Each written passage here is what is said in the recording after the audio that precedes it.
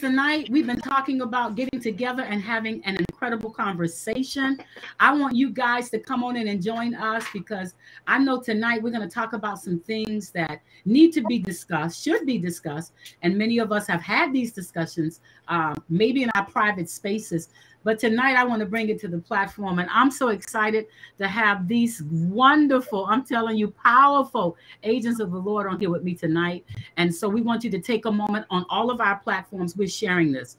And we want you guys to come on and join into the conversation tonight as we merge and talk about the generational gaps, how we're moving forward to get some things accomplished together, what is necessary that we need to be equipped with, what are those tools, and what is happening in the world today that we need to be in tune in prophetically, that we need to be equipped with, okay? And so tonight we're going to have those conversations. I want to welcome all of you guys. Let me see who's coming on with us tonight. I want to thank you guys for joining us because tonight is going to be fire.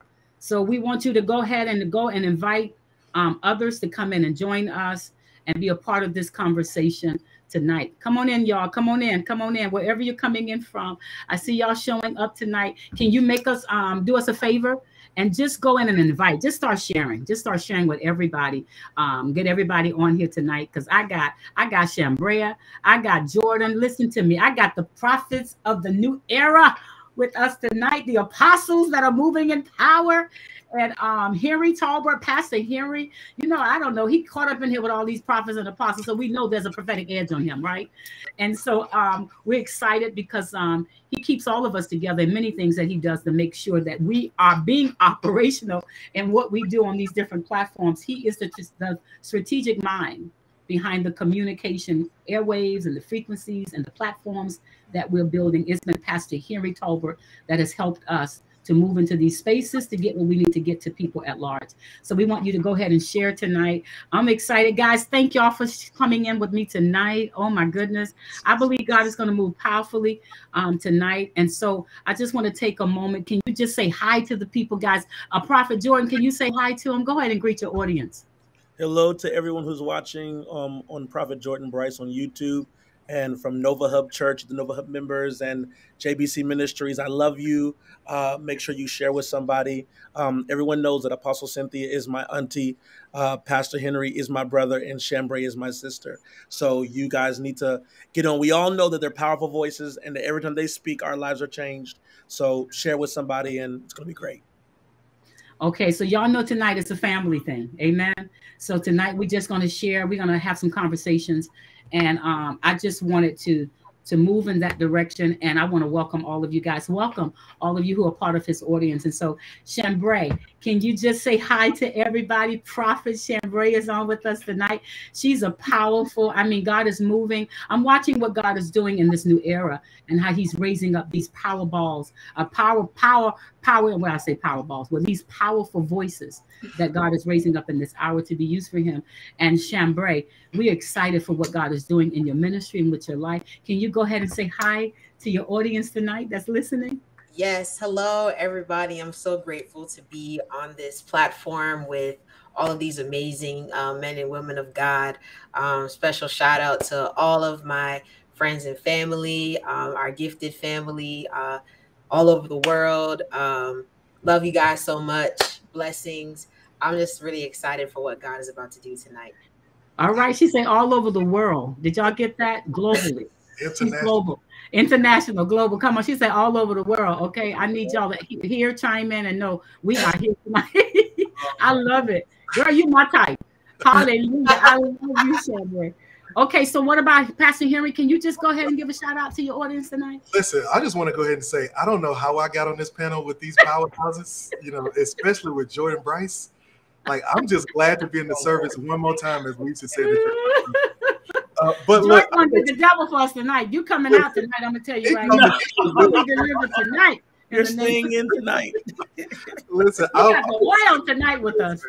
I'm telling you, I'm excited to have this conversation. Because I know every time, Apostle Cynthia and I have been doing some stuff together, and every time we have a conversation, you know, it always goes into the future of the church. We're talking about one thing, but it goes into something else.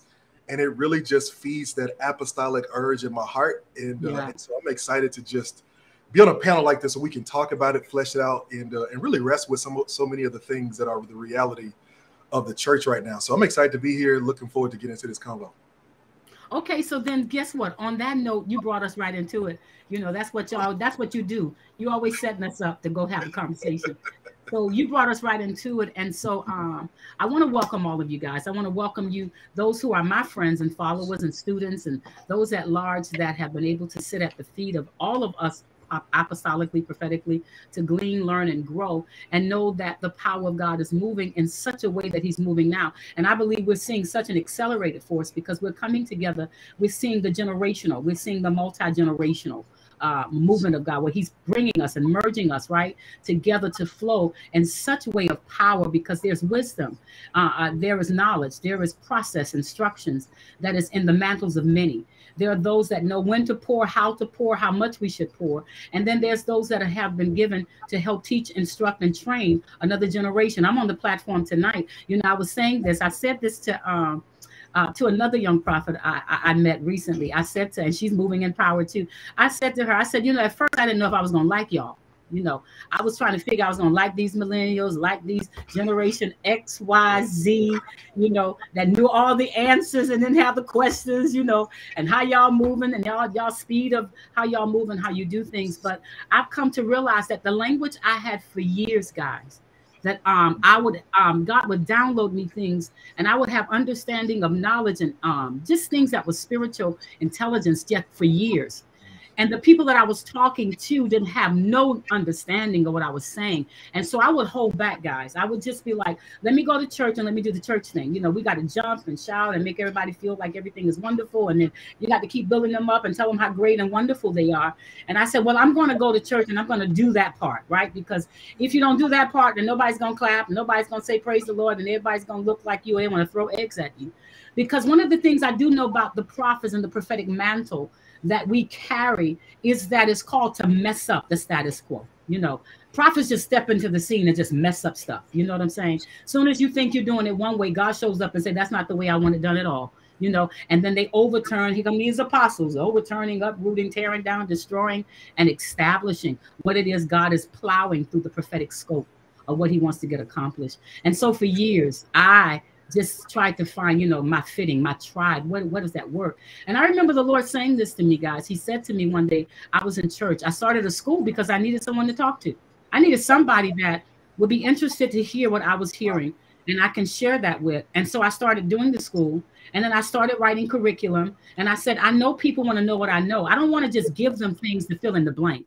Right. I want to provoke minds to think like prophets. I want to provoke a mind of a people that will come into a place where they're spiritually hungry and they begin to seek out God for his mind, not just give an answer from Webster or what we can click a button to read, but what is in your belly? What has God put in your reservoir? What are you getting out of your time with God or an agent for God? So I started that, and I started that school in 2006, guys. And so when we started those schools back then of teaching and training and trying to bring up and find those who was probably like me, that was sitting in church and having visions and dreams and seeing beyond, and people be talking to you, you hear beyond, you know what I'm saying? Because you hear the hurts, the hopes, the dreams, you hear all of this stuff. And so I just was trying to figure out, was I just crazy, or was I just strange, or was there any other people that hurt like me? And I heard God say to me, he said, on the heels of what you see, he said, I'm raising up a generation. He said, and they may not be the people that you see before you today, but on the heels of them, there's a generation. Then what I came to find out is that I had a Samuel's mantle. And then I knew from Samuel's mantle that it was a part of his responsibility to create schools to educate the sons and daughters who were the prophets. These were the prophets, the sons and daughters of the prophets. And I knew that God was saying a generation will come along, that they will be now able in the days of reset, what he was doing, bringing now, chronologizing things back into order. He was chronologizing the mind of God, putting it back in order because everything was out of order. So we're seeing those days reappear. So you see the Samuel mantles that have built schools of education and training to say it's important for us to bring things back into divine order. And so I knew that my mantle was that. I knew that I needed to create a school for that, but I was waiting for the generation that I was called to train in that. Okay. And yes, there was those, and yes, we've seen many that have come forth, of course, that have walked in power and strength. But I see now another generation that God is raising up, and you are our kids. These are our sons and our daughters that have been birthed out of those streams of the prophetics in us, that are coming forth now in such a time, oh my God, to minister God's wisdom, God's greatness, God's strength, okay, in order, right? Back to the pure places of God in the earth. And so I'm excited because when I asked you all to come on here with me tonight, I wanted to talk about those things. I wanted to say that I'm open. I love you all when I thought I wasn't. I recognize that. Guess what? You are a part of my tribe, my womb, my belly. I've been praying for y'all to get here. And so I'm excited for the future, what the church looks ahead, because you've given me hope. You've given me myself as God's apostle, that there is a continuum and there is a proper succession, I believe, that God is raising up now, that we can pour back into and trust the future generations to be okay, because they're sitting up under mantles, I believe, that is going to move in such I think such oneness, that word. I think such precision. He said an army was coming that will walk in synchronization and not break rank. And so we know that these are the days that we're in. So on that note, Pastor Henry, let's go here. Let's start this conversation tonight. Can you start us out? We want to talk about tonight, what does it look like? Because you mentioned something earlier about the church and having these conversations that will provoke people who are maybe stuck in maybe a church mindset or churchanity, as one of my mentors call it, churchanity, and not operating in apostolic Christianity. What does it look like today in your generation? Your generation, all of these are some of the next generations that are being raised up. I mean, I don't think nobody on this platform is 40 yet. And so what we're talking about is that being able to really interpret, what does spirituality look like to you? What does church look like to you in this new era? Because we're needing to find out, what is church? Why do we need to go to church? What is it all about? Church thing, okay? Yeah, I think it's very clear that the church is in a very serious transition point. Is that we're at this real transition point. You do see Why is he breaking up? This kind of that's between generations. Can you hear me okay? You breaking up a little bit, Pastor. I'm not sure. Can you hear him? I hear you. Is that him? Okay. Can you all hear me just fine? You're kind of breaking up for us a little bit. Yeah, you're kind of breaking up on my end too. Okay, let me see if I can work it out. You can jump to maybe Jordan. And I'll come back. Should I come back to you as you say you work it out? So why don't you pick it up, Prophet Jordan? Well, honestly, the purpose of church really has never changed. I think first thing we have to understand that the church is an ancient entity, and God was fully aware of the process of time when he established the church. When God came up with the idea of church, he knew about the 60s, the 70s, the early 2000s. And so we have to understand it's really an eternal structure. And I think one of the reasons why we don't really understand church in this generation is because we're trying to approach something eternal with a contemporary or a temporal mindset. And so when we look at the church, we really have to view it from the perspective of an eternal mindset. And the purpose of the church, from what I understand, is one, for the sake of community. That's one of the basic simple parts of community. The church will always be a source of community for those that come into it. It's where we bounce ideas off of each other. The word ecclesia, obviously in the Greek, is a governing body. And if you would go into culture, you would understand that that it wasn't just a group of people that governed together, but they would argue together. They would almost in a sense debate each other, and they would govern the city or the region that they were given jurisdiction over by way of their conversation. So I think it's important that we understand that the church is a governing body that is brought into a place of conversation. So we should be able to talk about things in church that we really aren't able to talk about anywhere else. And I think that's where the church has kind of lost her inheritance, is because we made it nothing but preaching, nothing but teaching, singing, and dancing. But the church really is the source of God's education in the earth.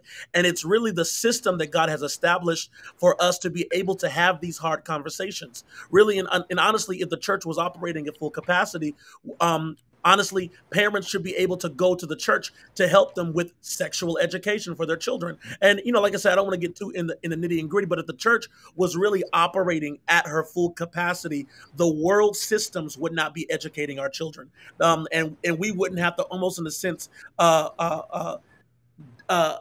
unravel the indoctrination of our children in today's point in society. So I would say community, education, and also for the sake of covering. Because here's the thing: when it comes to Christianity, every Christian needs to be able to point to someone that is responsible for their soul, and that is the purpose of the church. Now, it can look different in today's point of view. It can be online. I'm kind of rambling at this point. It can be a brick and mortar structure, but what we have to understand that the church is a source of covering. The Bible talks about obeying those that have rule over your soul. So if you are in Christ, there should be somebody who has divine rule over your soul and has to give an account to God as to what they did with your soul. So that's kind of my opening thoughts of where do I see church going? I see church fulfilling its ancient call and really going back to the original mandate that Christ gave us in the beginning.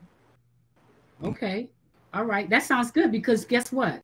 You're stirring up some other things, because we start talking about that. I just had so many thoughts going through my mind, but I'm not going to go to that thought yet. I just want Pastor Henry to come back in. We got you back in now, and give your point on what you think on that subject. Is that better now? Are we still having it? You still breaking up. All right, let me try. I'm going to go out and come back in and just go out and come back in. Okay.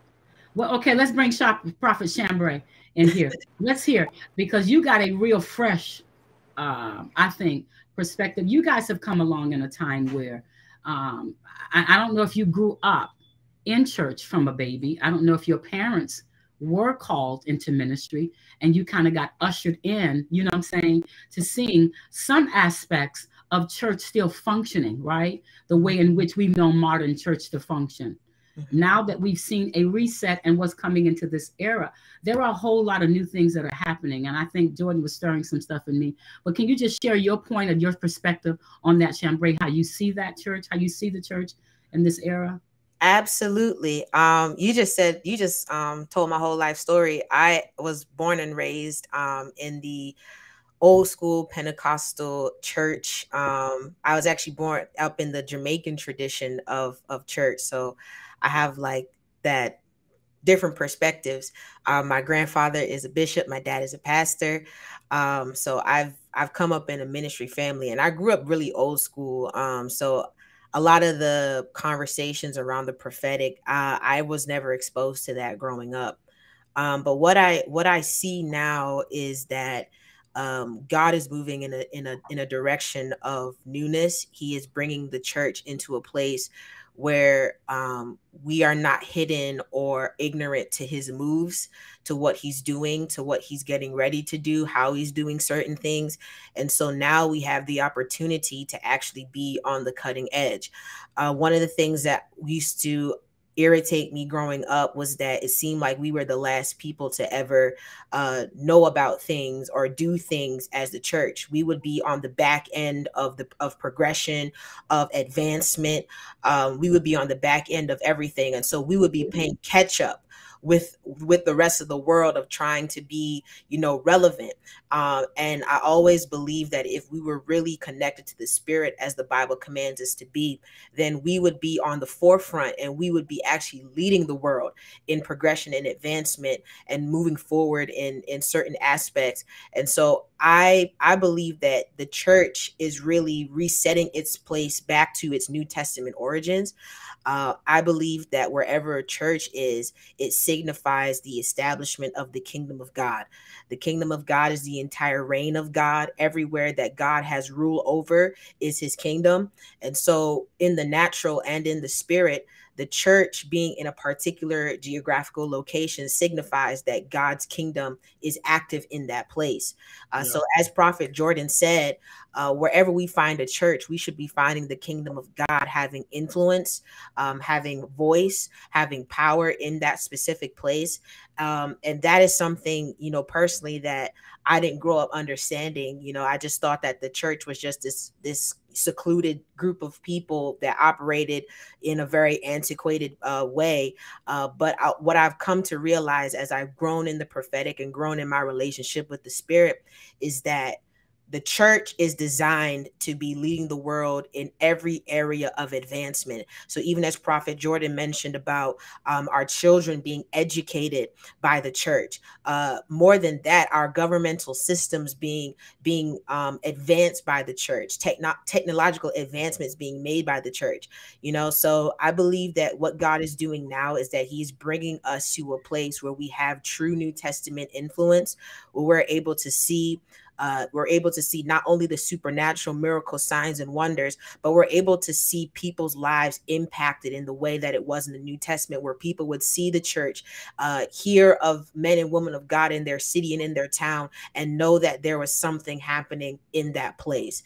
And so that is what I'm really excited for. I'm grateful to be in a time period where the church is going through this transformation, going through this metamorphosis, and to make way for generations to come to really be able to stand on the word of God in that capacity. But I also believe as someone who is, I often say that I have a really old soul, so I'm kind of caught between many generations. I also believe that there is a sacredness that we are receiving as young apostles, prophets, evangelists, pastors, teachers. I believe that there's a sacredness and an ancient way that we are receiving, where the power and the devotion, the discipline of the ones that came before us, we are receiving that impartation to be able to not only talk about a new thing, but to be consistent in seeing it come to pass, not being weary of well doing, but actually having that heart to say, no matter what happens, I'm gonna keep on doing this, keep on going, because that is something that I believe that the older saints had, and that we are now becoming partakers of, which is a really great thing.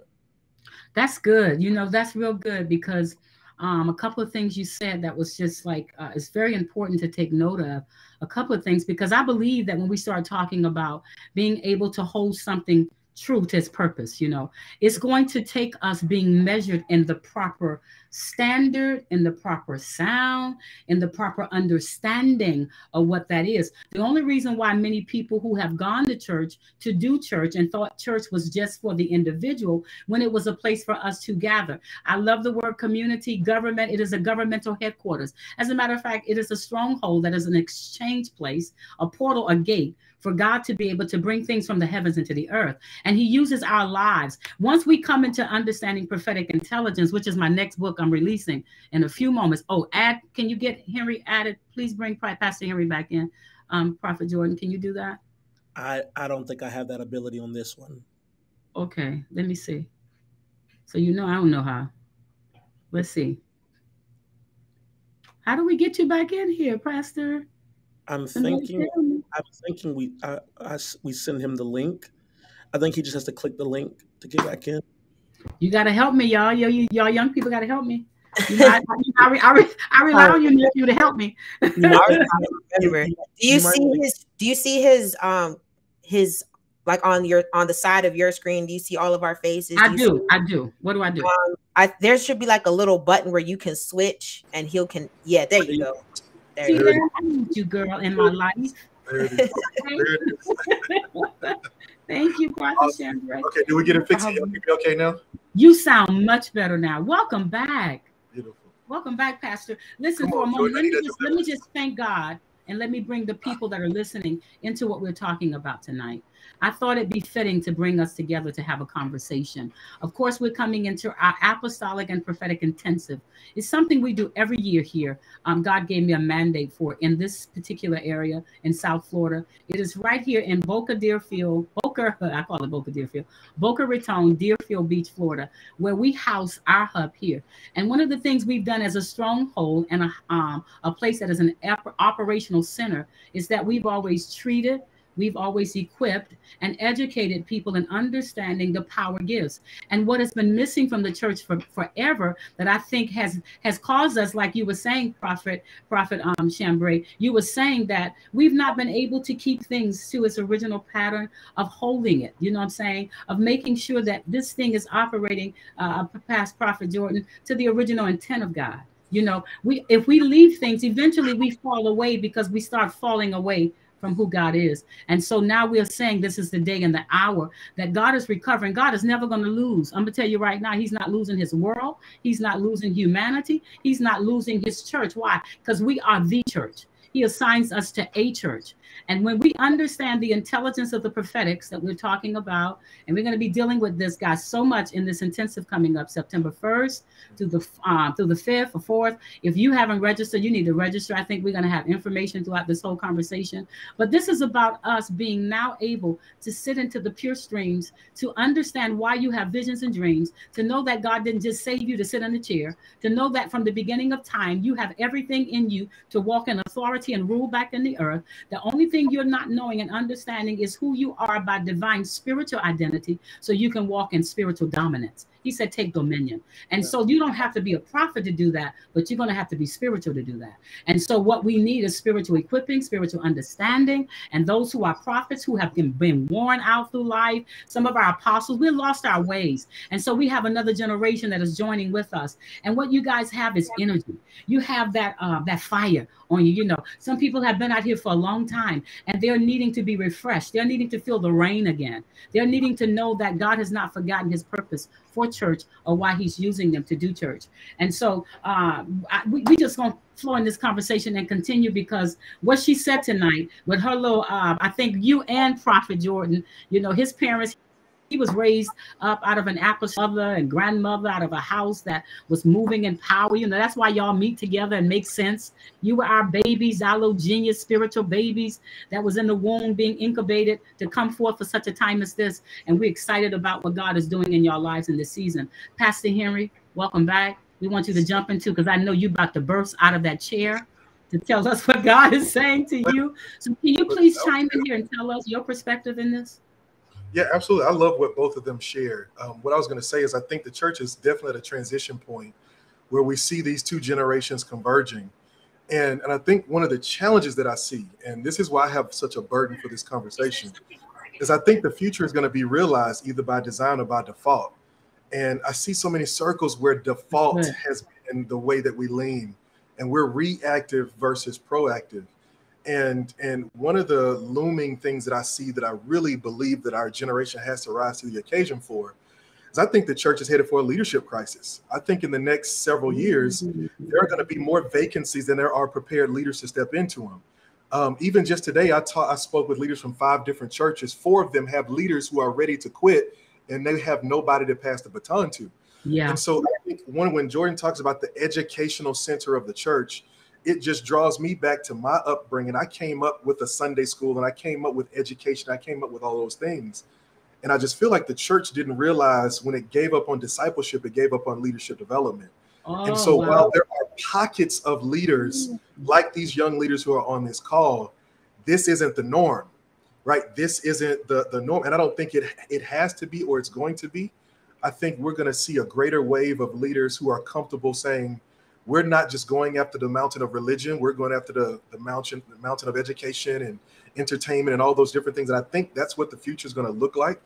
But my concern is that we do need leaders in the church who care about the kingdom and not just their church. We've got to have more leaders who see how we all fit together, and not that we're not competing with each other, that every church in America could be full and there will still be people who can't get in. Right, to understand that viewpoint, but to say, hey, look, for the sake of the kingdom, we've got to drive this thing ahead. And so there's a real conversation about how do we take a culture where we've seen leaders who stayed too long, who are now being forced to stay longer than they want to, because now there's not somebody behind them who wants to receive what they're passing off. And so I think that's a part of this whole conversation as well, is that we've got to talk through transition and what it means for each generation to play its part in the kingdom. Okay, see, shut up. Just be quiet. Just go and be quiet, okay? We already see you stirring up stuff. Listen, listen. So that means that, listen to this. I saw you shaking your head, Prophet Tambray. Listen, guys. So that means that we must build back as we seeing things being torn down. It's some things God want to never see again, okay? Because it was restrictive, okay? And what people built up under their own mindsets of interpretation of God's spiritual operations. But I think we're going to have to build back up under apostleship.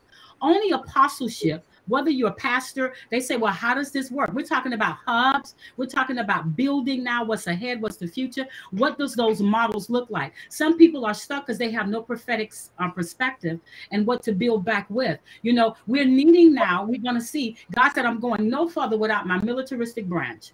And why? Because we're in days of war. We're in days of birthing and building. And you need apostles who can identify gifts in people. Only apostolic people can press to a measure where we're able to identify the gifts. And we're not stuck, because apostles and those who are moving, that's why they're team horses, apostles and prophets, who are moving in that type of militaristic force out of the government of heaven. They're in this thing for the government of God. They're in this thing for kingdom purpose. They're not stuck to one locale. They're itinerant. They're making sure they're building what God wants. Now, there are some that are called locally to take on that post in a local congregation or a house or territory. That's we all have different types of spheres, and God give us all different types of realms, right? To operate one realm to operate out of it, but other places are spheres of domains, right? So what we are finding is that we have an identity crisis, guys.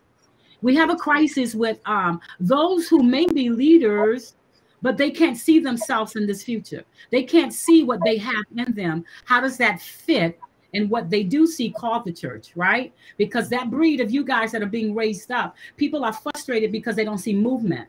And when you are kingdom and you're prophetic and apostolic, the reason why you have that, your purpose is to bring the church into a movement. It is to bring things in the earth into moving, right? With what God is moving in and moving with, so it can stay in sync with glory and creation. And so you're finding a lot of people who have been sitting in a building trying to do what they believe church is, and another breed that has come along, and those that have been there that is frustrated, because some have been there and they've been waiting for the shift and they don't know what that looks like. But if to walk away, like you said, Pastor Henry, where are the leaders that are frustrated, the leaders that are quitting, the ones that are saying I can't go any longer? Where are the leaders that can be identified now that says that they have enough in them spiritually to birth and build back with, right? That is going to be oil to pour, like we're pouring tonight. And then those that now can receive the pour to run along with them for succession for what is next. Chambray, you had your head shaking. I want you to jump in here. Oh Lord, everything that Pastor Henry said just resonated so well, because that's a conversation that I've been having with a lot of leaders just in the background that I come from. Because one of the things that I actually started talking about this when I was a teenager, actually like around like 16, 17. And I said, I feel like in a couple of years, not even a couple, but like in a decade or so, we're going to be faced with this crisis of not having leaders to take on the baton and move these churches forward. Because I was, just reminiscing with my father about how a lot of the churches that we have seen, that we see as great houses that have been built, that have impacted communities, are about to hit a wall because we don't live forever. Like we don't live forever. And I have seen some great men and women of God. I've sat under some amazing pastors, bishops, and evangelists, and they're great. They can preach, they have miracles, but the main fault that they have, which I think is that puts an overcast over everything they've done, their legacy as men and women of God, is that they never have anyone to come behind them that has studied, that has received impartation to bring that ministry forward. I think it's great that we have these generals that we can look up to, but when God calls them home, or whenever they decide to retire on an island somewhere, who is actually going to come behind them and pick up that mantle like Elisha did for Elijah and move it forward? It's a problem, because how are we going to be able to see the church that we love, the churches that we see that have created that have great history, rich history, it all just falls away because there is not, as Pastor Henry said, discipleship, leadership development. No one is identifying gifts and bringing them out so that these ministries can move forward into the future. And one of the things I talked about it with Jordan before, or maybe we didn't, maybe I just thought about it in my head. But I was saying that a lot of younger, preachers and ministry gifts are now starting churches or pastoring churches.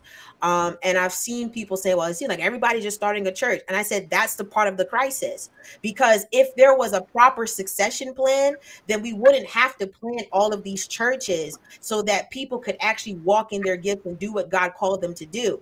And then on the back end, there are also a lot of churches that are closing as well, not just because of COVID, but because they are no longer moving in the thing that God is doing now. And so they have fallen out of sync with the Spirit of God. And so it's a hard truth to accept, and nobody likes to accept it. Nobody wants to talk about it. And I'm always being seen as the bad guy or like the rebellious young preacher, because I bring it up and I'm saying, what is the future plan? What are we doing after this? After we've had convocation and after the bishop has been a bishop for 50 years. What is the plan after that? And it's not about being, being hungry for a platform or hungry for a title or wanting to take over, but it's about the future of a church. Every kingdom that you see throughout history, every king is going to prepare that heir to come forward and to move the kingdom on, because they want that kingdom to stay in their bloodline. Right. And of course, we know that the church doesn't operate like a man-made kingdom. However, the concept of succession is a kingdom principle. It is not just something that is not new. We don't just do it. We aren't just talking about it now in church growth seminars. This is a kingdom principle. Succession has always been the vehicle by which the kingdom survives through time. Always. Always. One of the longest living kingdoms in our natural world is the British kingdom. The monarchs, exactly. That monarchy has been around since forever, right? Before the birth of Christianity, this monarchy has been alive in that, because there's always a constant succession. That mode of succession never died. So now in 2022, there is still somebody sitting on that throne, right? In our churches, we're not just thinking about how many. Sometimes I think we think about the next Sunday, or what's going to happen next Sunday, or what's going to happen next year. We need to be thinking about into the next 20, 30, 40, 50 years, past our own lifetimes. Who are we preparing? Who are we raising up to take on the mantle, so that the kingdom of God we won't have to come back to basics every 10 or 15 years and try to do it over again, but we can actually stand on the shoulders of the ones that came before us. Yeah, and I think God is blowing out candlesticks. I think God is removing some of the distortions. I think that those that have started some of these religious strongholds, right, that have been in some of our cities and in our states or nations, wherever, it has been blocking. The Bible talks about the judgments of God coming against those shepherds, right? He says, woe to you who have prevented my people from entering to the kingdom. Kingdom was always on the mind of God because he's a king. This has always been about a king, right, and his people. So when we're understanding the church, whole thing of the church, King Jesus not going nowhere. You know what I'm saying? He gonna always be. He's always been and he always will be. And because he always has been and he always will be, there will always be an earth without end and a place in the earth that gives expression to who he is, because he owns it. And so there's never going to be a time. We are determining our position in participation with what God wants to get accomplished. We are determining, are we going to be the ones that's going to be used to keep the flow of succession moving into the earth? So what we are determining on our watch is our yes. We're determining our sacrifice and what we are willing to give of ourselves for the benefit of others. And it takes love, and love is kingdom, and love is God. And until we die to us, the Bible says that we were coming into an era, guys, that we're in now, that we will be void of love.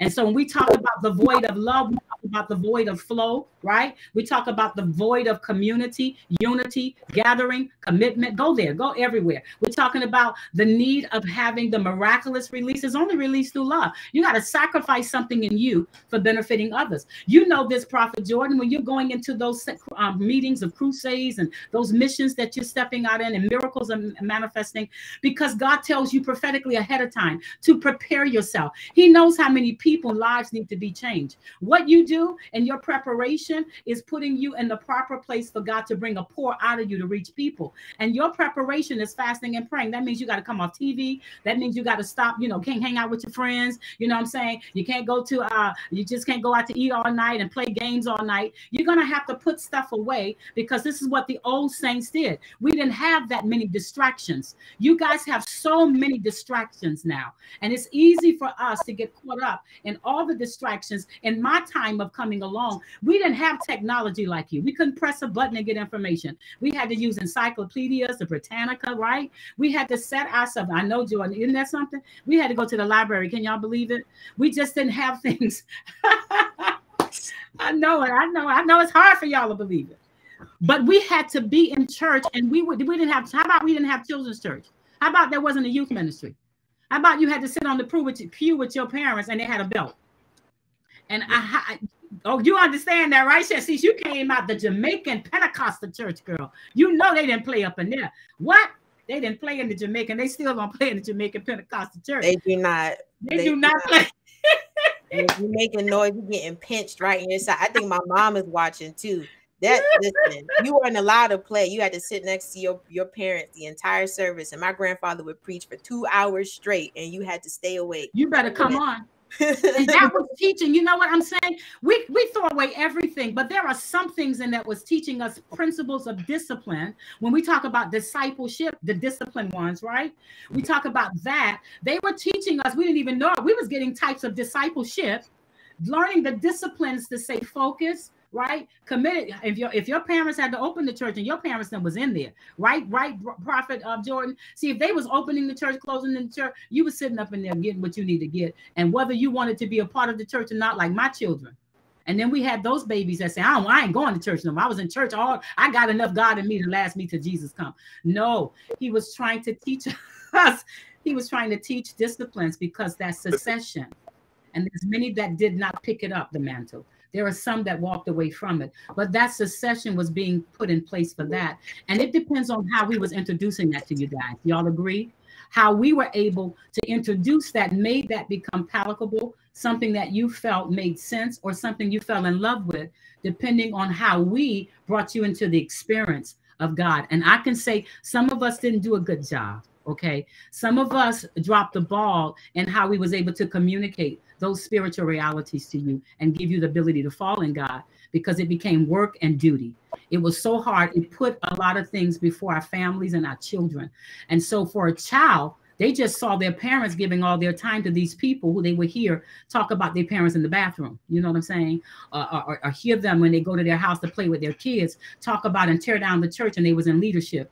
And our children heard some of that stuff. And so they made up in their heart, because they were not mature enough spiritually. They don't want to have nothing to do with the church, because they're liars, backbiters, you know what I'm saying? Whether they slept with the people in the church, slept with their daddy, the mama cheated, all this stuff was going on, right? And so what God is trying to reset us in, guys, as we talk about this, God is trying to reset us back into purity, right?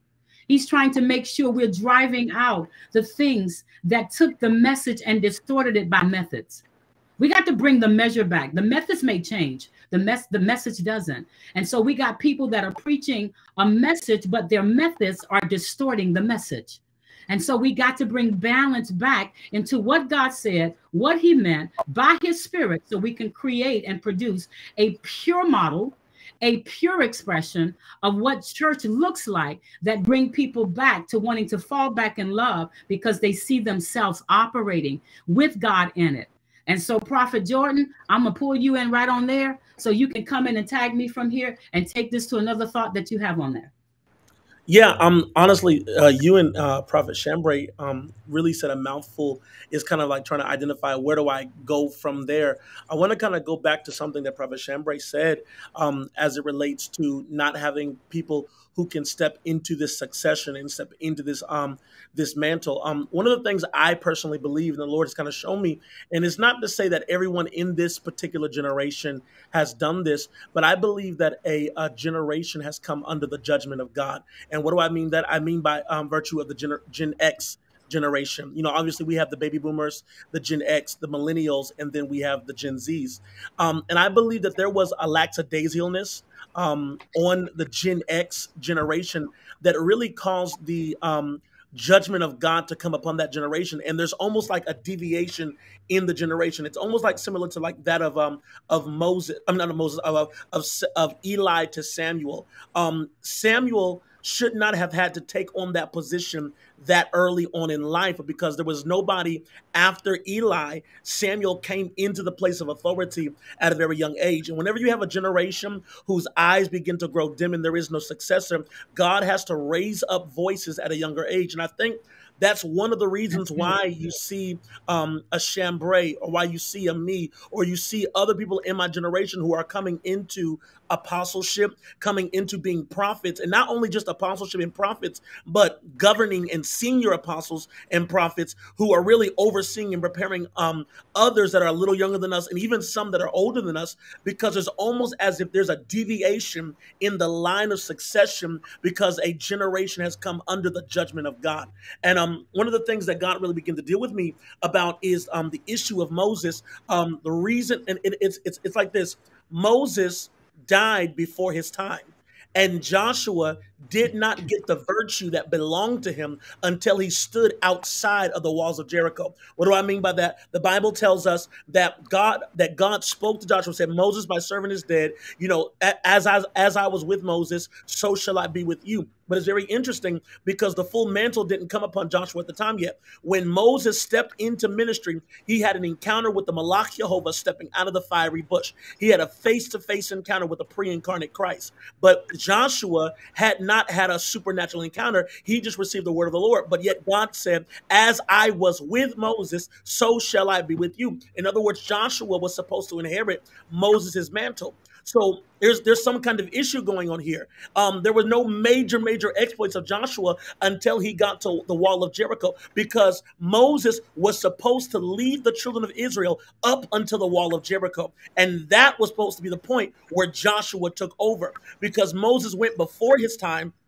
Joshua had to step into a position that he had not yet been graced for. And so what's happening right now with our generation, we are stepping into positions that we have not matured and been graced for because of the deviation of a generation that did not want to stay inside of church. And so what happened with Joshua? Joshua came into contact with this Malach Yehovah. He said, "Whose side are you on?" "I'm on neither side. I'm on my own side." But we find out that this was not an angel. This was the same being that Moses saw at the fiery bush, because the being basically says to Joshua, "You are my Ebed," meaning that you are my eternal servant. And so, in other words, Bible says Moses was the Ebed, or the eternal servant of the Lord. This being responds to Joshua, says, "You are my Ebed," or in other words, eternal servant. So we see that this was the pre-incarnate Christ. So what we are doing right now, God is preparing our generation. If I could ramble for a little longer, he's preparing our generation for our wall of Jericho experience. There is a great confrontation, a great contention that's getting ready to come into the earth. It's actually already here. And what God is doing, he's trying to quicken the pace of this generation up to a speed to prepare us for that which we have to contend against in the future. And the last thing I'll say about that, I talked to you about on the phone about this a little earlier, Apostle Cynthia. I was talking to you about the spirit of counsel that's coming into the earth. In the prophetic and apostolic movement, we have really mastered the prophetic as it relates to the word of knowledge, prophecy. We can tell you yesterday, today, and tomorrow in the future.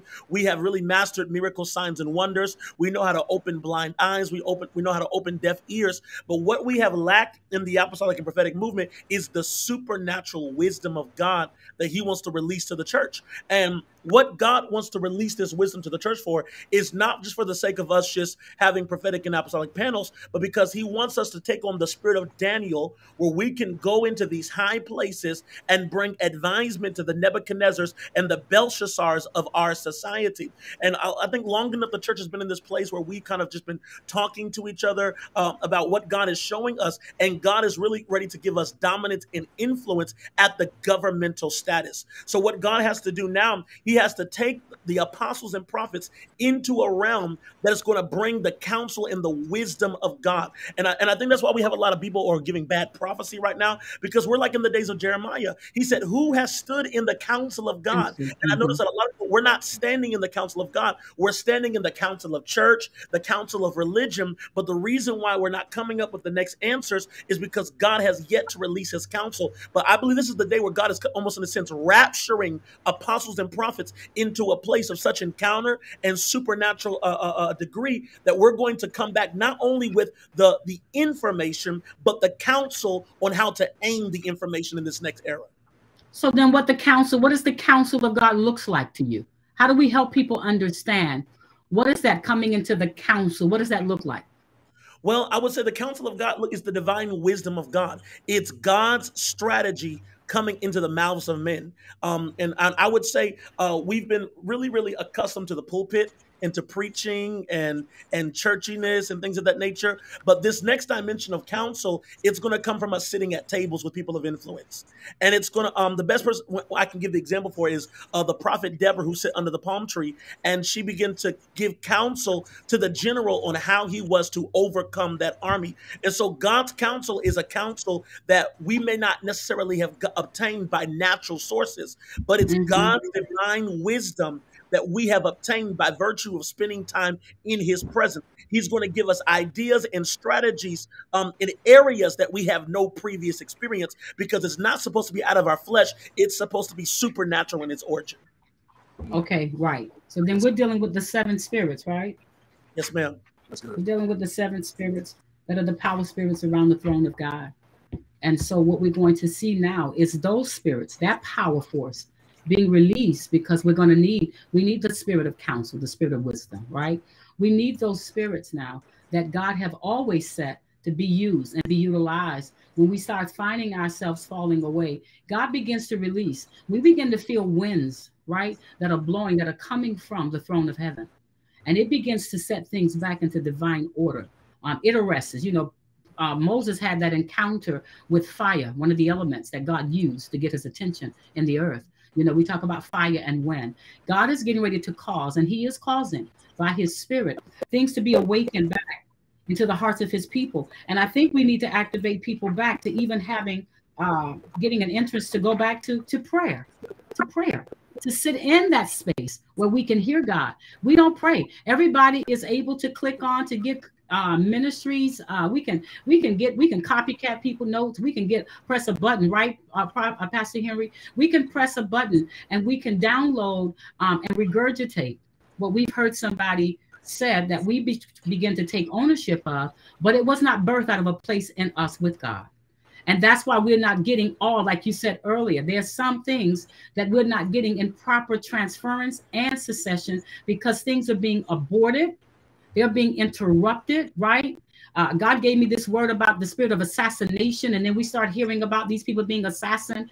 Even when I was in London talking about these spirits that were coming. And so God is trying to set us back in that place of counsel, that we're able to hear from him and get the counsel of heaven back into us by the Spirit of God sitting at the feet of God, that he now begins to give us access into those places that we can't get into, except that we find favor with God through obedience, right? And submission, that he can trust us to be able to operate in these things. And so as much as people are listening and the generations that are here gathering, I'm going to tell you right now, I know one thing I know, it's by the Holy Ghost, okay? It's the Holy Spirit of God that has equipped all of us to do what we do. We can take all the dictionaries that have been written in the world, and we can take words from them to articulate something that sounds so wonderful.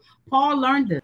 He said, honey, it's not in all my eloquent articulation. He said, I don't come into you in none of that. But I come to you in the power and in the demonstration of this, the God I know. And so there's sometimes you got to put away trying to convince people intelligence. that you got to come to the place and say, get back on the altar. You know, we're going to do, we ain't even talking. We just, I don't need to talk to you. You don't need to talk to me. Just get back to the place of prayer so you can first fall back in love with God, that you can really encounter his presence and feel that when you are not with it, you need him. And no matter what you try to do, you feel void of that if you're not in it. It's the Holy Ghost. You know, I'm old school. It's fire on the altar. You know, it's old school, Pentecostal, Holy Ghost revivals where we can get people back to getting infused with that Spirit of God again. He'll download us intelligence, but I'm telling you, because it's coming out of a realm of the Spirit that's operating out of the prophetics, which is the realm of spiritual and supernatural, right? It's supernatural equipping. And so we can't do this any longer outside of just trying to run our nation, the places in which God assigned us, out of just doing church, or just being those that go to church and even be pastors. And we love pastors. We love all of it. But if we don't activate and get the whole body, right, into a place where we can now blow back into them, that place of the fivefold, okay, that full measure of equipping that we're going to need to run in this dark era with these ancient spirits that are coming out of the terrestrials and some that are coming through the celestials. We're dealing with a whole lot of stuff in this era. I'm talking about at our intensive. I think these are not, you know, the conversations that we can sit and have you said that they had in the community. There was also arguments, midrash, right? That's what we know that happened in the Jewish community. They had to work out. They sat in those places and they would do the midrashes of trying to now work out their doctrinal or their interpretational differences, right? And coming back to what they believe, and they could come in agreement to say, I know this was God. Well, we don't have a credibility. We're losing when we talk about the prophetic. Who's measuring? Where are the fathers? You know what I'm saying? Where are those that can rebuke? You can't even rebuke really today without somebody wanting to sue you, you know, or they go on Facebook or whatever social media platforms and put you out and talk about you. So when we start talking about parenting, we start talking about a discipleship. There was one person on here, guys, that asked a question that I wanted to ask you all, because he said, do y'all think that the next generation is looking for discipleship? Is it open to discipleship? And what's the receptions? What is the reception in the panel's experience of discipleship? So there's a question that is being posed tonight about you guys giving your take on discipleship. Okay. How does that look? We talked about the count. There's a lot of things we're talking about tonight, and we pray that you guys are getting this. We know we can't talk to you all night. Our time is going to come to a wrap up in a minute, and I want Pastor Henry to jump into this, because when we talk about discipleship, they're asking, do you think this generation is interested, okay, or the next generation is interested in discipleship, or are they open to the subject or discipleship itself? And if so, what does that look like in your scope and what you've experienced? Go ahead with us, Pastor. I think my computer may be acting again. Can you hear me okay here? I switched devices, so I'm exiting on this device. If you'll let Pastor Henry, we need to buy you a new computer. We need to get you a new laptop. I think we do. I think they'll let jump in this one. You are the technology guru, and you coming up here like this. Now you know that's the enemy from hell. Look, I've been on calls all day. Never had an issue, and then I'll jump in here. I mean, this has got to be the enemy. Listen, I have no idea. I came in from my iPad, so if you let me in on that device, then I'll be able to jump. We can't even hear you. Okay. So why don't you go, Prophet Chambray? Why don't you go? Because they're asking this question as you guys posed before. I think we was going into this a little bit as we getting ready to wrap up our conversation. But Prophet Jordan, you mentioned this. I think Pastor Henry was talking about discipleship, and that got you excited a little bit, Prophet Chambray. And then Prophet Jordan, you know, we always excited. Him and I, we just live on the edge. He got so much in him. He reminds me so much of me. We talking so much because there's so much coming so fast. It's like, oh. But Prophet Chambray, can you just really address that, because they're wanting to know, what does that mean to the next generation? I believe that it is the answer to reaching this next generation is discipleship. I believe my generation is hungry, is desiring that relationship with the fathers, with the mothers, that will educate, not necessarily give a platform, not necessarily, you know, put you out there or put you on, but rather somebody that will just actually teach you how to move and how to stand in this time and in this season, as a young person, as a man of God, as a woman of God. I think that's the answer, really. that is how you're going to reach this next generation. One of the biggest obstacles that we see, however, with discipleship in this in this generation is simply the a war with integrity. I believe that the reason why a lot of young people have stepped away, have kind of moved away from certain relationships, is simply because of integrity.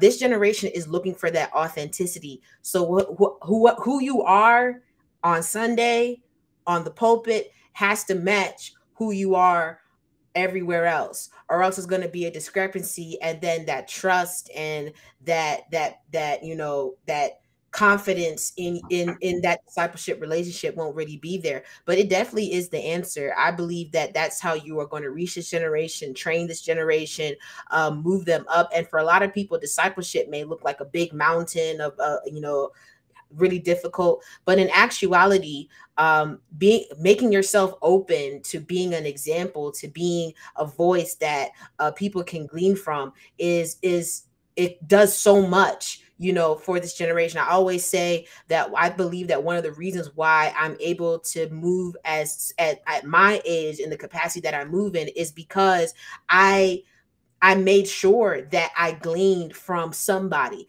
Even if you didn't want me around, I was going to be there anyway, right? I made it a point because I knew what I needed, and I knew that that person had what I needed. And so that's really the answer. I think there's a lot of people that try to preach at, that try to, you know, go at this next generation. But the real thing that they are looking for, that they need, is that sense of discipleship, that sense of relationship. They want to know that someone is there that they can reach out to, that they can glean from. And that's really how I believe that our system in Christianity has been set up. Impartation, and being able to pass on, that's really how you're going to minister to this next generation, because that's what they're looking for. Don't just tell me that this is what it is. Show me that this is what it is, and teach me that this is what it is. And so that when it comes time for me to be able to move in that capacity, that I don't need to depend on you for it, but I can move in it by myself and be of help and be of assistance to somebody else who's coming after me. Henry, unmute yourself.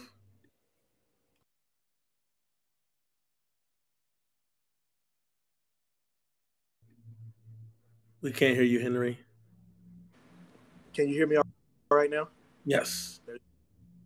So going back to something Jordan, ancient truths, I think this falls in that same space. Because Psalms 121:27 says, unless the Lord build a house, they labor in vain that build it. And then Jesus comes along, the word persona, that discipleship is his plan for building the house. That's how he wants to build the church. And so I think discipleship has to be a part of it. And I do think the next generation wants it. I just think when it's clear as can be about a topic, the world adopts cultural language to communicate. We call it mentorship. They're talking about mentorship, and that's why they're talking about all these other things. What they're searching for is discipleship, somebody who will raise me in the way. And it's that understanding, just teaching me how to do church. It's not just teaching me how to do church, but discipleship is teaching me how to be everything that Christ has delivered, different things. And so I think that's a big issue. But here's another question that I think, Jordan, you probably have fun with. The bigger question is do leaders want discipleship?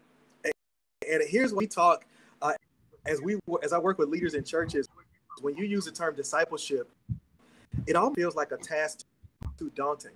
And so now we've shifted to this language of, no, we want to establish that nature, when really all it is discipleship that is area specific.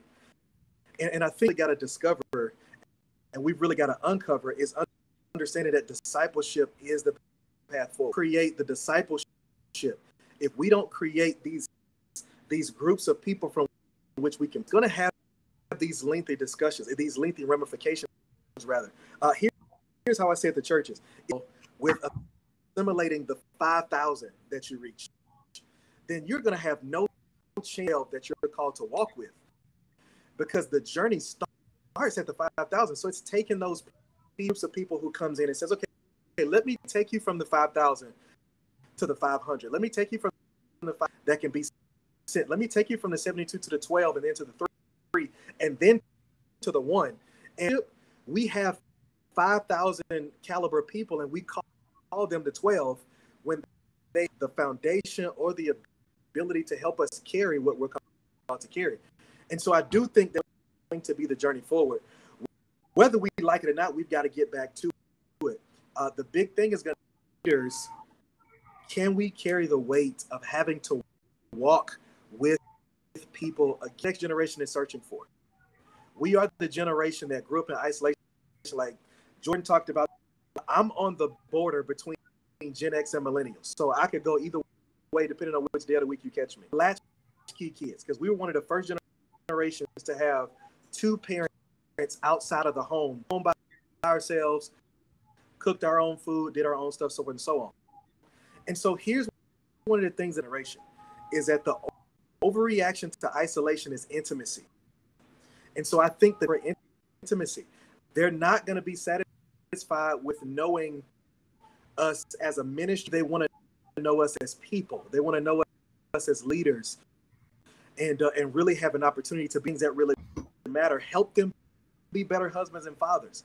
If they're struggling with their marriages, they don't have the help in the church. If they're struggling as parents, they don't have the bandwidth to come and do the things in the house with them, kind of navigate through those things because they too are a part of the discipleship. Now, you see, okay, this is good. I'm jumping. I had my computer shut down for just a whole minute. And so I had to try to get this stuff back going. I mean, all kind of stuff happens, right? But I was listening to you guys. I was hearing from my phone. And so I was listening because even as we talk about discipleship, and some of us, we've been pastoring and doing ministry now for 21 years, full-time in ministry as senior leaders ourselves. But we were in ministry before then. You know, we were youth pastors. My husband and I, we started out as youth pastors. And from youth pastors, even before that, when my husband was playing professional basketball, I was young when I got also activated in knowing the prophetic call. I was 25 years old, knowing that it was upon my life. You know, God began to open up things for me to speak. I couldn't hold it. You know, it was like fire shut up in your bones. So I had to tell somebody every time I walked to the supermarket, anybody I met, I needed to tell them what God was saying. At that time in church, there was not, I think that what was in church and what was set up in some type of discipleship that people felt they were doing, they created. They had from Sunday school to, we built a lot of, let me say this. You had Sunday school, you had Bible study, you had sometimes people, depending on what denomination they were part of, they had all different type of vocational training and stuff going on, right? All kind of stuff going on at church. But I'm telling you this, is what I'm saying is that as we've evolved into this time, people thought they were creating type of discipleship. But what I'm hearing you all say is that what is involved in discipleship and what's communicated to you guys is a type of relationship. So when we're trying to build anything that is giving rules in it, right, that is trying to get people to buy into it, especially in leadership, you have to create relationship. And what we know and what we do know now, and what I've come to really understand up under apostleship is discipleship, leadership, and eldership. And so when we start talking about eldership, discipleship, and leadership, that's some of the things we need to be focusing on in this era of building those things strong through relationship that people can buy back into God. You know what I'm saying? Buy back into the need of why they need to sacrifice a Wednesday night, a Sunday morning, or Tuesday, whatever that is, for the cause of Christ. I know when I was coming along, they made church at that time. It looked exciting. You know, people was going. We were swinging from the chandeliers, conferences happening everywhere. Things were happening in the church I was a part of, okay, because we were moving, and probably I was strongly in word of faith. And so church was moving at that time. Prosperity, people getting blessed. We saw the word coming alive. And we did see measures of people that was operating in the supernatural. We saw prophetic moves that were happening up under the word of faith, but not to where we're seeing it, and we will see it in the future. So discipleship relationship, and what I'm hearing and what everybody is needing to know, God is saying we got to come back to relationship. And that's the biggest struggle we're having, guys, because we don't trust each other. We've been hurt. People have been broken. People just, we just messed up. The younger generation don't trust the older generation. And I think I heard you saying that, Prophet Chambray. How do we get back to a place where we can receive, So he said, do you think they're willing to have discipleship? Can you sit with us? Do you trust us to not just pour into you and never really, this is what happened. We keep teaching you, but never bringing you into nothing. You know what I'm saying? Am I ever going to be qualified for any type of thing, you know what I'm saying, that I can do? And that's only because those are the models we saw. That it was pastor strong. It was lording over, or should I say somewhere through fear, people begin to now do away with the movement of the church, which were the apostles and prophets. And so mainstream church became that was pastor strong. And so in pastoring, you learn not how to be so much of a relational person in some cases. You're trying to mend sheep and give them what they need. So you're supplying them with food. You're saying y'all need this, and y'all, I know what y'all need. I'm assessing. Y'all need this, that, and that, and that. I'm your father. I'm your parent. Depending on how you see parenting, I'm going to give you what you need. Don't ask me a whole lot of questions. Do what I say do. You know what I'm saying? And people saying, well, I'm trying to do as you do. You're not doing what you say. And so it presented a distorted version, right? I heard you say something, but I saw you do something different. And so we found out as y'all generation came along, I can't trust. So the breach has been so, this thing has been so widened with our relationship of trust to build back something that God can now find back qualifiable for him. And I think when we come back to understanding we're not building ministries of monuments unto ourselves, but what we are building is the ministry of Jesus Christ for the global world, right? To be able to partake into what heaven is doing back into the earth. That's when we're going to see things operate at a whole nother place. He didn't come for skin, he came for souls. When we can tear down our denominational differences, guys, and we can come back into the one mind of God in his love, that God died for people. And until we love people again, we'll never do ministry again. And so this is not about getting a platform to make yourself famous or find yourself getting a big house and having money. Because I believe a generation have seen many pastors on television in many places that they came into this because they have charisma and they are genius and they're smart and they figured this is the greatest way to manipulate to get money. So I'm going to use manipulations and I'm going to work through sorceries of different types of spirits to create spiritual phenomena that God is not in. So we have to be, all of this stuff is happening in our era. All of this is happening in our time. But he said a wicked generation seeketh after such, right? They're looking and running behind. So I believe with you, it's not just in the signs and wonders and miracles. We're going to have to operate and understand if people are nasty to people, if you don't know how to treat people, if you don't have common courtesy, right, with people, then I'm going to question where you're getting your authority from to do what you do. Because everything that's backing some of the stuff we see is not coming from God. So we need those type of mature measures, or should I say mature mantles that are able to know because they spent time with God to look at something and say, this is not God. I know it looked like a dog, but it's not a dog. You know what I'm saying? I know it looked like a duck, but it's not a duck. And to call out of this thing what is not, so we can now stop deceiving people through the operations of what looks appealing and what looked like is as God, but it's sabotaging and destroying the lives of too many people because God is not in it. And so we're on a mission. And I pray that this is our mission tonight, that those of you that are listening to me, that tonight we're calling back purity. We're calling back the standard of holiness and all the things that we're talking about tonight. It is for us to merge together. We need every person that has now been awakened to any type of call. If you feel like God has called you, I'm telling you right now, you were on the pole and you felt like God is saying it's time to get my life together. You might have been a drug dealer. You may have been a drug user. I don't know what you were doing, but I'm telling you, you're qualified in God. I don't care if you was the executive of a CEO or a corporation. It doesn't matter. Outside of Christ, we don't have nothing. We can't be nothing. We will never tap into the fullness of who we are, period.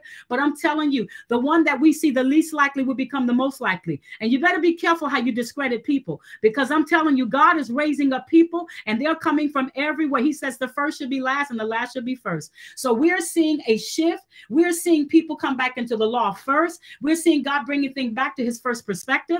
And the power of God is getting ready to be demonstrated in the earth like never before. Even if he's got to cause the rocks to cry out. Come on. The trees are going to prophesy.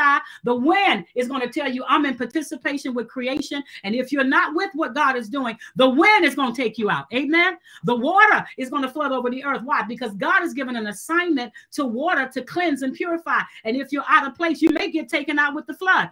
I don't know, but he said, get in the ark of covenant, get in the place of safety, get in the place of protection. And I send this word out to your generation, as I am the mother that have given birth to this generation. I birthed millennials. Our kids are in their 40s, all the way down to 23. So I'm telling you right now, we need you. We need you. We got to work together. There is a real call of God that we bring back proper balance. You have many questions. There are some things we have answers to, and what we don't, we can pray and seek God together so we can get it. But there is a generation ahead, the next 40-year cycle of generations that are waiting for us to replenish, to bring back, right, that place of recovery in the earth of what was lost. Like you said, the judgments, Prophet Jordan, of God through a prior generation, that many things was lost through because there was not proper measurement, maybe proper discipleship, nor relationship, right? It was a whole lot of religion. It was a whole lot of doing, but we weren't dying. And we have to die now to us to get what God wants to get accomplished. I thank you all for being on here with me tonight. I want to say to all of those people that have been in here listening with us, I know our time is like, oh my Jesus, it's come to such an end, but this has been an amazing conversation. I wanted to talk about, can y'all just for a few seconds, you got to hit this before we go. Just talk about this just for a few seconds. We ain't gonna do long. We're just gonna hit this. Talk about how does ministry remain relevant and pure in this time? How does it remain relevant? Prophet Jordan, can you just go? How does it remain relevant and pure? Because sometimes we're seeing some of the things that are so not appealing to a generation that understood that you had to live in some type of lifestyle of modesty, right? There had to be moderation. There had to be a standard for something. We understand God has standard. And so the only reason we saw some people doing some things because they had no other means. That means that you had to dress like that. You had no more clothes. That means that God had to use what you had to get the message to where it has to go. But these are not the days that we're in that yet, that we're not able, right, to put on proper attire, that we're not able, right, to know that we're in a governmental sanctioned position, that we should look like officials, professional in duty to do what we're doing for God, that we don't misrepresent him or construe the message with our method, right? So how do we remain relevant and pure in this era? Go for it, Prophet Jordan. Yeah, I would say one of the biggest things is taking on the spirit of the sons of Issachar. That's the first thing I would say. That's how we remain relevant. So in other words, if we adopt a prophetic spirit to know what's coming down the pipeline, as Chambray alluded to earlier, we'll understand that we can blend into this culture and keep our relevance while maintaining our purity. The whole thing is to understand what is going on in this generation without imitating and mocking it. That's good. And so if we, and here's the thing, if we can imitate what we see coming out of the spirit realm and what we see coming out of heaven and coming out of the realm of the spirit, we will maintain our relevance, because nothing happens in the natural without first happening in the spirit. So if we begin to set our gaze and set our affections on things that are above, we will be, as Chambray alluded to earlier, literally on the cutting edge. I tell people this is why the church is going to invade every facet of society. We should not be trying to catch up to what the fashion designers of the world are creating, because we have prophetic designers, people who have gazed in the spirit. Woo! The next clothing is supposed to look like, so we can know how to remain on the cutting edge. Because I'll tell you this, you won't show up to Nova Hub Church in a 3-piece suit and my people listen to you. Me, I might be more likely to listen to you because I come from an era and I come from a church where mighty men and women of God wore 3-piece suits. But if you come to Nova Hub Church, they're more likely to listen to you if you dress a little more like them. But the way we jump ahead of that is we gaze into the spirit. We take on the spirit of the sons of Issachar, but we don't enter into the place of imitation. And we can go back to the scripture that says, be not conformed to this world. That word world is the word eon or age or time. Right. or time sphere. And I think oftentimes we have to understand that we don't approach society from the time or the age that we are in. We approach it from an eternal perspective. That's So we good. don't conform to time, we conform to eternity. And that's how we remain pure even in our relevance. We also have to understand, what is God demanding out of us? Because how religion slips into it, religion slips into us, and we listen, religion is what causes us to lose our relevance.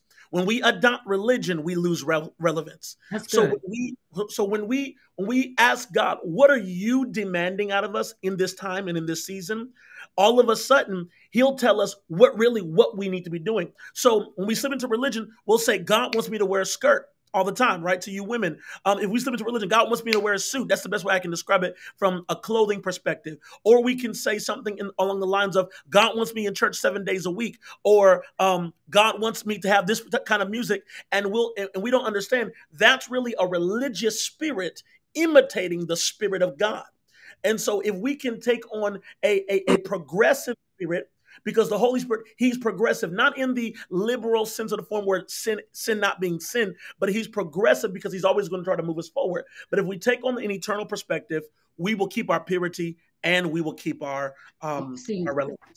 And that's good, because I think what God is doing is hitting all the idols. He's hitting all the things we've hidden behind and that we've not allowed him to be seen, because we hide behind clothes. We hide, we've hidden behind buildings and walls and all of this stuff. God's tearing down all the idols in our societies that have made us now believe that God was in that and God wasn't in us. And so I don't care what you put on. If you're carrying the message of Christ in your belly and you really have an anointing, people are going to hear that. You just don't want to take away from the message, and nothing you wear and nothing you do that causes people to be distracted, right? Or distorted from the pure message of God. What are you saying, Pastor Henry? Yeah, I think outcomes level for the church. I think the church has to be aware of who it's reaching.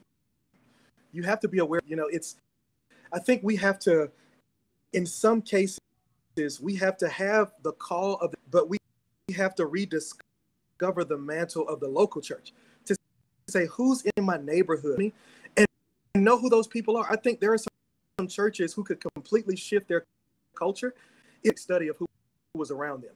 If they just studied what the issues were around them and begin issues, I believe they'll see it. People will never outgrow their need for healing. People will all of their life. That's why when Jesus walked up on people, he was able to assess what they needed, one person, and heal their Amen. He walked to them and healed the issue they had, and on the way, gospel in that brought spiritual transformation. And I think the church has to get back to the same thing. To look at the culture, if you look at the world, you want to be relevant. Have a good marriage ministry right now. Like, marriages are at a high clip, so I think we need to be able to say, okay, look, let's go help. People are struggling to raise a suicide rate in homes is through the roof, especially through fatherless homes. That's why we need power. Yeah. So we gotta go in there and we gotta take this authority, this power, and we've got to know where to aim it. I think it is a terrible travesty to have a power not aim it at the right thing. And I think the church needs to discover what has God called us to aim our local demographic. And I think that's one of the ways we stay relevant. Okay, what about you, Shambray? I think one of the most important things that we need to have is a prophetic mind, as far as staying relevant, having a prophetic mind, having a spiritual mind. Jesus said, let this yes. Jesus said, let this mind be in you, which is also in Christ Jesus. Not only having the same tenacity as Christ, but also having the same mindset and mind as Christ. The way that we think, the way that we process information, the way that we go about doing things has to be done from a spiritual mindset. One of the reasons why many of us are missing things, and the reason why a lot of us are not where we need to be as far as the church is concerned is because we do not have the right mind. We think about things the wrong way. We don't approach things from the way that God would approach them or the way that God would perceive certain things, but we are trying to do so from a carnal nature. We're trying to do so from a religious place. And so if we would begin to think the way that God thinks, God is a spirit. And Jesus said to Nicodemus, that which is born of flesh is flesh, and that which is born of spirit is spirit. We need to adapt a spiritual mindset to know what is happening spiritually, how we move in certain things in a spiritual mindset. It is so, you'll be so surprised. Well, maybe probably not, but like a lot of our churches are very spirited, very charismatic, but they are not spiritual. We even that's all I'm talking about. Are not spiritual. We do not know how to interact and how to communicate with in the realms of the spirit. We don't know how to do any of those things. And that's the reason why we're so confused. We're using gimmicks. We're trying to use all types of things to get people to come. But the fact of the matter is that the Bible says that no man comes on to Jesus unless the Spirit draws him. And so we do not have a spiritual mindset. If we do not know how to think like the Spirit of God thinks, if we don't have that spiritual mindset, then we're always going to be on the backside of whatever God is doing. We're always going to miss it. We have to have a spiritual mindset. We have to be in the place where we can think the right way. If we can think the right way, then the church would be so much further. We will be able to, not only will we be seeing miracles, signs, and wonders regularly, not just when we have revival, but all the time. But we would be able to meet needs without people even having to say anything. Come on. You know what I'm saying? And we would be able to meet needs and be able to stand in gaps in places without people having to ask us or demand the church to step up and do something. We would be in a place where we would be operating literally out of the realms of the spirit. And so whatever we would need, I tell my churches all the time, I say, whatever you need from God, whatever blessing, whatever you need, all of that is already in the realms of the spirit. The cattle's on 1,000 hills are not here. They're in the realms of the spirit. So if you're spiritual, you know how to access things in the spirit and bring them into the natural. And that is what the church should be. It should be an embassy to the realm of the spirit. And so where people can come and be able to have a pathway into spiritual things, because we are the gatekeepers of such. And so that is really how we stay relevant and how we stay on the cutting edge. How we remain pure is when we decide inwardly and make an inward decision that we're going to fear God again, and that we have the fear of the Lord, which is the beginning of wisdom, would be on the inside of us again. I believe one of the reasons why we have so much scandals, why people are just doing all type of crazy things, and people are just, have no respect for the house of God anymore, is because we have lost the fear of the Lord. If we can get the fear of the Lord back, we can get the respect of people back. There was a time where people respected the church. Now the church is being disrespected on all sides because we have lost our integrity, because we don't want to live right anymore. If we could have the fear of the Lord, where we would be cognizant of his presence and his sight that looks upon good and evil, if we were cognizant of that, then we would be walking circumspect to the word of God, and people would begin to respect the church again. Amen. I believe that. Drop the mic. That's it. We've heard it all. Everything that has been said that need to be said. Some of the things I wanted to talk about, because you all have just talked about how we need to go and possess these mountains.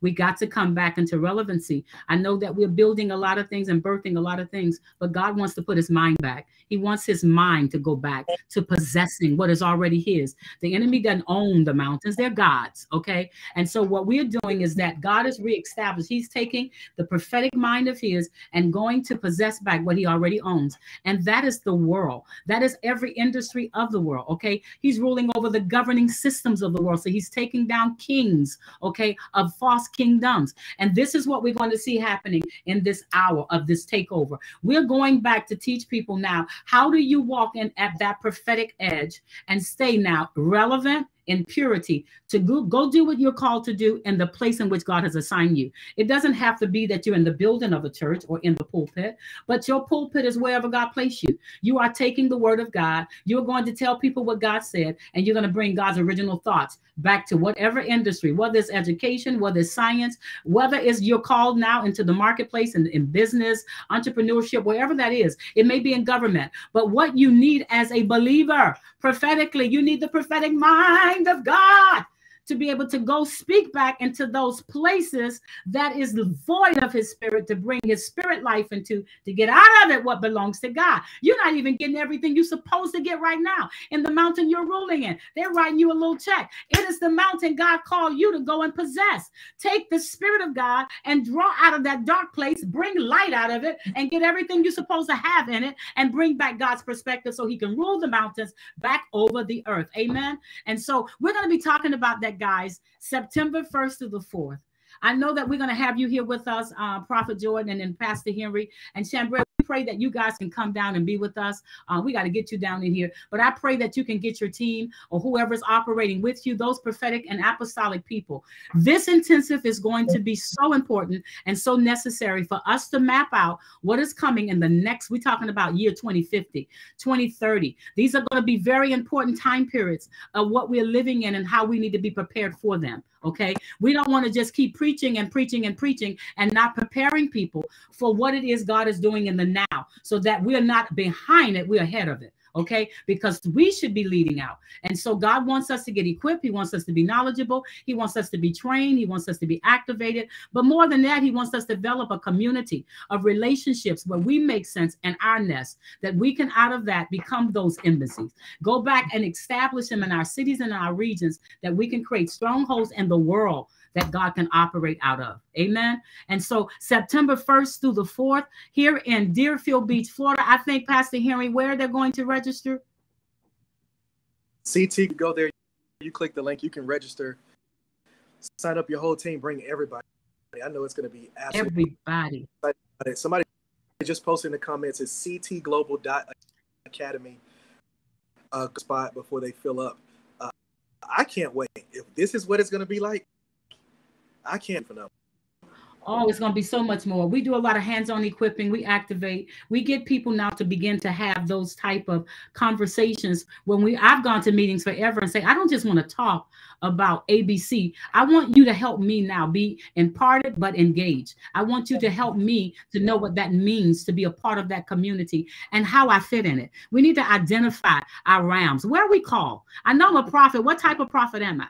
I know I'm an apostolic, am I apostle, or am I just apostolic? All of these things people have not known. So how do we do proper discipleship when we've not been discipled ourselves?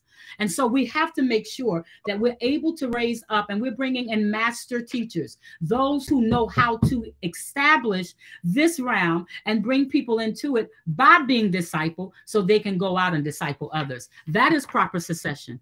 We have to stay in places of training, cultivating, and developing and learning. It's never going to end. God is forever. He's Chambray, you said something, it's the mind of God, that if you stay in that relevancy, you'll always be on the cutting edge. You'll always be ahead of everything. You will know the fashions, what to design, like you said, Prophet Jordan. You will know in education mountains what God wants to establish to his next generation, or what has to be passed and what can't, what should be written and what we have to do away with, because it holds back to the healthiness of our communities and our society that measure back something for God. And so that's what we're going to have to do. If we want the world, and God has called us in this world to hold it, we're going to have to get the mind of God, right, to be able to do it with.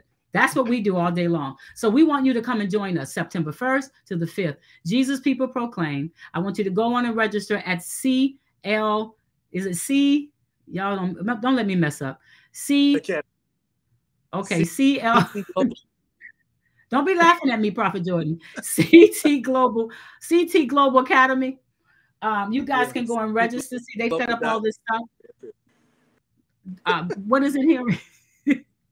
ctglobal.academy. Okay, ctglobal.academy. Somebody put it out there for people to get it. We can laugh, but I need you to register. I want you guys to be a part. Come and join us. If you can't get here in person, we'll take you online. We have everything set up to make sure you get the hybrids. You can get also training equipped, but there is nothing like being in this place. Everybody that comes, they're coming back because they've never experienced anything of this full potency of power, of training, cultivating, developing, and community, amen, and relationships that are built out of people who think alike, amen, people who are called to operate in these places together. So please join us. We got a power team set up for you guys. You will not be disappointed. We got every age, every group, everybody. We're talking about the mountains, getting out of this matrix, getting unplugged and coming into truth. Amen. So you can go and sit in your place to rule in your region. We love you guys. I thank all of you all for being on here with us tonight. Prophet Jordan, get off the phone so you can pray. I need you to pray for the people before we leave tonight. That's my nephew. I love him. I want you to pray for the people before we leave tonight. Just begin to speak a word over them tonight, Prophet Jordan. Whatever you're hearing in your spirit, let's just seal this tonight. This was so significant, this conversation. We don't want none of this to fall, to be misconstrued, to be taken where the enemy tried to make it into something that it wasn't. It was a pure conversation. Let's leave it in the pure place as it was. If you can take something from it and grow from it, praise God. If it did nothing for you, leave it where it is. Let somebody else pick it up. But we do know our assignments is to make sure we keep people being able to hear what God is saying so we can bring this whole thing back together so he can get the glory. Amen. Prophet Jordan, can you really pray and release something as we close out tonight? Go ahead. Yes, Father, I thank you for this broadcast. I thank you for the various speakers that spoke on it. Father, I ask in the name of Jesus, let not our words fall to the ground, Father. I'm asking, Abba, that as they received this word, that they would receive an impartation that was associated with this word, Father. I thank you now, Abba, that you are enlightening the minds of those that were watching, God, and bringing them into the place of wisdom and revelation. Father, I thank you that there was a release of the spirit of wisdom and revelation, that they would know the hope of their calling in the name of Jesus. Abba, I'm asking now, God, that you begin to take confusion and turn it into insight, God. Begin to take discombobulation and bring it into organization, Father. Begin to take those various places, God, that seemed as if they were not sure, and those places where it seemed as if the light of revelation was dimmed. And I'm asking, God, that you would brighten the light, Father, in Jesus' name. Father, I thank you that you would begin to take us into the avenues of the Spirit and the channels of the Spirit that we need to go for the next season, Father. I thank you that the door is indeed open as it relates to understanding who we are and what we are supposed to do. Father, I thank you that through this broadcast that you are stirring up fresh mandates in the name of Jesus, that people would understand who they are called to affect, who they are called to touch in Jesus' name. And I just hear the Spirit of the Lord saying that this is the season where many of you that are watching, you're going to really begin to understand how your mantle and how your spirit and how your anointing begins to work. The Lord says, I'm taking a lot of you into a season where I'm going to almost in a sense deconstruct your mantle before your very eyes, but I'm going to begin to show you the inner workings and the inner networks as to how your mantle begins to work. And the Lord says, this is the season where I reverse misidentification. For the Lord says, many of you have been watching, and you've almost in a sense come alive by virtue of listening to us and said, wow, I thought that I was called to this area, and I thought I was called to that area. But the Lord says many of you in this room have been misidentified as it relates to what you and who you are called to be. But the Spirit of the Lord says he's reversing that misidentification of your gift, your anointing, your mantle, your metron, your jurisdiction, and he's bringing you into the place of proper alignment as it relates to who you are called to be and how you are supposed to perform it and how you are supposed to function. And the Spirit of the Lord even says today, I am changing the language of my people in this next season. For the Lord says, not only do I give you the tongue of yesterday, but not only do I give you the tongue of today, but the Lord says, I give you the tongue of tomorrow. I give you the tongue of the future. Yes. The Lord says, well, many of you have had an inarticulate as it relates to what you see coming down the pipeline. Not only will I give you the foresight as to what is happening, but I will give you the articulation as it relates to what I am saying in the earth next, says the Lord. And the Lord says, this is the season where I take you from the middle and I put you on the cutting edge, says the Spirit of the Lord. For the Lord said, this is the season where I'm going to begin to identify the next gifts and the next callings and the next people that I am bringing to the front. The Lord says, do not fight me when I bring you from the back to the front. For have I not said in my word that the last shall become first? The first shall become last. There is a divine switching that is happening in the earth right now. And the Lord says, even in the days to come, you shall begin to see, hallelujah, the switching of kings, the switching of celebrities, the switching of entertainers, the switching of governmental officials. The Spirit of the Lord says, I am switching preachers. I am switching everything in the earth right now. And the Spirit of the Lord says, you shall begin to see the uprising of sudden voices that will seem as if they came out of nowhere overnight. And the Lord Lord says, even by way of the night, you shall see the passing of other people. For the Lord says, even between now and the end of the year, you will begin to see the sudden death of celebrities and kings in the earth. For the Lord says, this is the great sign that I am dusting off the sea.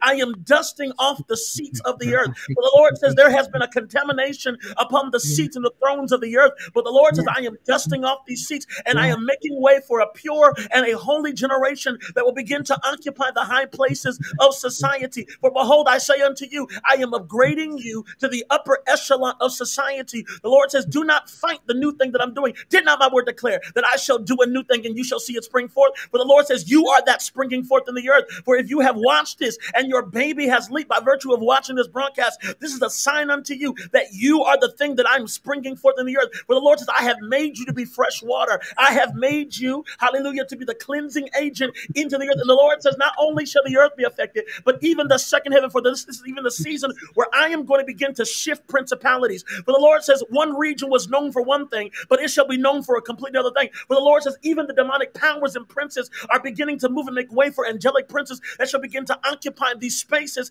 in the second heaven. For the Lord says, you will not only invade the earth systems, but you shall begin to invade the heavenly systems, said the Spirit of the Lord. My God, somebody need to lift up their hands and receive the word of the Lord. For surely that is the word of the Lord. Yes, God, we thank you. We bless you. We honor you. Oh, God, have your way tonight. We just receive of you tonight. Hallelujah. Thank you, Jesus. Prophet Chambray, you had something to tag with that? Or are we good? Amen. Amen. We're good? Okay. I believe God has spoken. I believe the word of the Lord has gone forth. Prophet Jordan, thank you for the word that you've released. I receive it. I know it's God. And I pray that others have been able to receive it as well. God is moving. It has been great. Thank you all for joining us tonight, sitting in this. We want you to share it. You know, we want you to take this and set this into circles. You guys have a conversation from this conversation. Go take it back into your groups and talk about some of the things we're talking about. Let's get awakened. Let's have questions. Let's come back into these platforms so we can back engage in conversations and build relationships. We love you. We're with you. There's many with you. There's more with you than is against you. So we love you. We thank God for you. Prophet Chambray, thank you so much for coming on with me tonight. I love you, sweetheart. It's a wonderful thing to connect with you. Prophet Jordan, thank you. You know you're my nephew. I love you. Let's beat up on the devil. I'll see you soon here in, at our church here for the intensive. You're going to be with us, and it's going to be amazing. And Pastor Henry, thank you for doing what you do. I don't even understand why your technology didn't do what it's supposed to do tonight. You know, you just messing up, man. But we were able to hear you. We got it in tonight. And thank you so much for being on the platform with us tonight, because your voice is so important and what you're carrying is so powerful.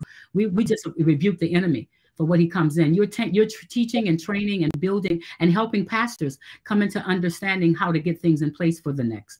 You're going to be with us. You're going to be doing a powerful session that's going to bring them into the now sound of technology and moving into the new era of what's ahead in the rhythm of heaven, knowing what it is God is speaking through those new frequencies. So we love you all. We thank God for you. We're going to chime out. We're going to do it in 5, right? I'm going to count it down to 5. And then I love all of you guys. Thank you all for being on tonight. May y'all be blessed. Amen. 5, 4, 3, 2, 1. We out. God bless y'all.